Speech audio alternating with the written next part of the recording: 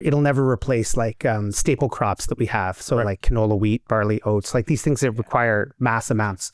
But specialized things like tomatoes, right? I mean, you can still grow them in fields in your backyard. There is opportunities there for high value crops, let's say, that are like, people are very interested in having tomatoes that taste a specific way, right?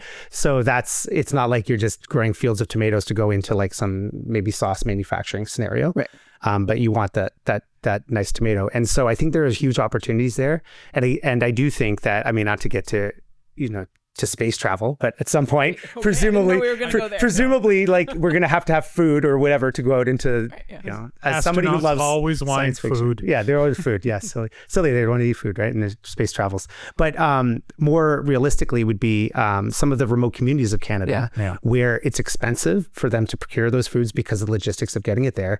You could envision possibly somebody creating, this would require a whole bunch of different expertise, but creating a self-sustaining grow operation where they could have fresh fruits and vegetables there on site and they don't need to be transported there.